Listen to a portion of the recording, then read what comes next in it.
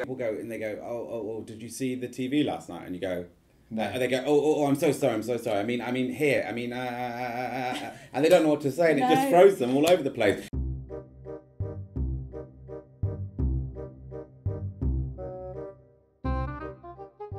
Secret strokers.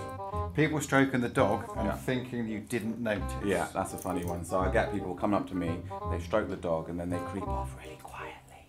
People that make the inappropriate dog noises, especially when you're trying to cross the road. So as they go past you, they kind of sweep their hand down, have a little bit of a tickle, and then carry on and don't think you've seen a thing. When you turn around to them and you go, I saw you there, you sneaky stroker, they go, ooh!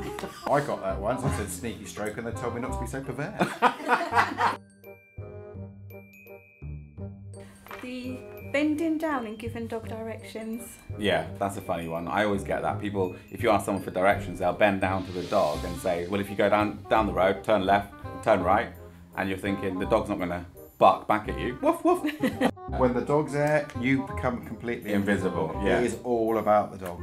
I mean, I just don't I can't comprehend why anyone would do that, because a dog don't know what he's doing. Yeah. It's done on us. Yeah. And to be frank, you know, it's quite rude as well. Yeah. They should be talking to us and not the dog. Yeah. Does your dog know when the man is green? Darcy, do you know when the man is green? Yes, I do.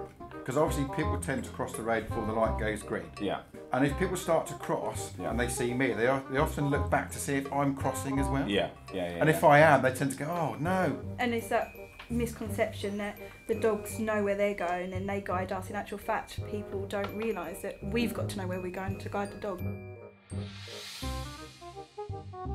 So Dan, do you get the common phrase of those blind dogs are amazing? Yeah, those blind dogs are amazing. That's a funny one. I always get that, and I'm thinking to myself, blind dogs? If it was a blind dog, it wouldn't be no use to me. I'd be concerned if they were blind, because I'd end up in a tray. Yeah. It would be the blind leading the blind, quite literally.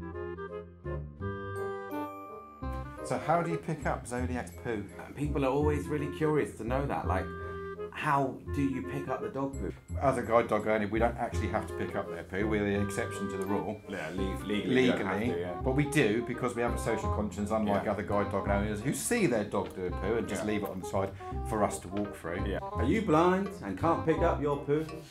Call guide dogs. They'll do it for you. You don't look blind. Oh, thanks very much. A lot of the time I get, well, it's not you, because you wear makeup and you dress smartly. But you cannot be stylish if you're blind. No. We can't all look like Stevie Wonder. No. Nod our head from side and nod our head from side. Very superstitious. However, I do have astigmatism, which means my eyes do wobble from side to side. What's the best thing about owning your guide dog? The best thing about owning a guide dog for me is you get to skip all the queues. That's the best one. So when you go to Disneyland, you get to skip all the queues. And the other one is when you go on the trains, you get to go first class. How did the guide dog change your life? I have to. I find this one because I have a little bit of vision. Yeah. Actually, having a guide dog can sometimes confuse the dog. Yeah. Because the dog is trained to help you go in the direction you want to go in safely, and then go around obstacles. But you might see an obstacle and think, I'm going to go around it that way, and the dog wants to take you around that way. My speed is just like tripled. Like I can walk a lot quicker now, and I feel a lot more confident when I'm walking, and I don't feel like I'm going to bump into people or lampposts.